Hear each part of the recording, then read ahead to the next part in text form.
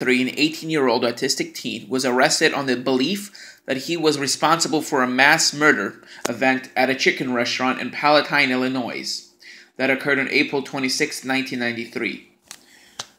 The reason he was suspected in that was because his friend, Mr. Paul Madrowski's friend, Bob Ferrasi, falsely accused Paul of participating in that mass murder event.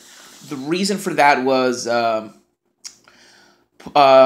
Ferrasi committed a murder and wanted to, get the attention away from himself. So he implicated Mr. Madrowski in both the mass murder and the Palatine massacre and the Barrington murder. In that case, a friend of Mr. Ferrasi was killed. And because Mr. Ferrasi was also Paul Madrowski's friend, who was autistic, he decided that he would be a great scapegoat. Well, unsurprisingly, Mr. Ferrasi failed both polygraph tests, which means Mr. Madrowski didn't do anything at all.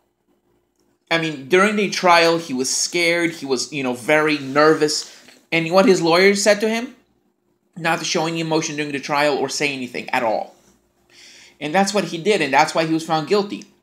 See, people with autism are really easily subjected to being abused. And Mr. Madrowski's lawyers were very, very unfair to him. They cost him his life. He's sitting in prison, currently serving life without parole for a crime he didn't commit. That's not even the worst part. He was wrongly accused, of supposedly lending his car to Mr. Ferrasi. And because of that, he was charged with accountability for murder. Yet, Mr. Ferrasi was found not guilty. So how can you be guilty of a crime for aiding your friend when he was found not guilty? And actually, Mr. Madrowski said he never lent his own car out. That a police officer fabricated that story.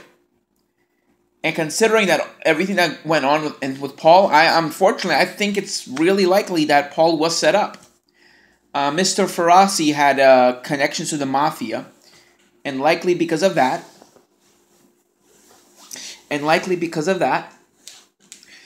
Mr. Ferrasi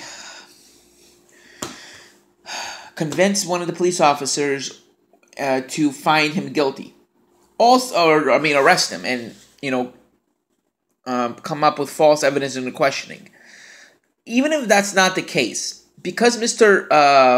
Madrowski was a prime suspect in the Palatine massacre, the jury found him guilty on the basis that he was likely a perpetrator in both of those cases.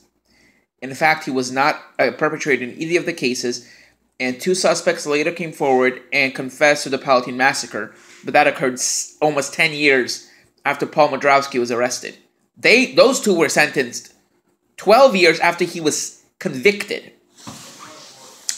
Mr. Ferrasi is still a free man, actually, believe it or not. And this innocent autistic man is serving a life without parole sentence for not for murder, but for accountability, which he didn't even do. So that's why I'm asking you to sign this petition. It's just morally wrong to jail somebody for a crime they did not commit, especially when they're disabled. Thank you for watching.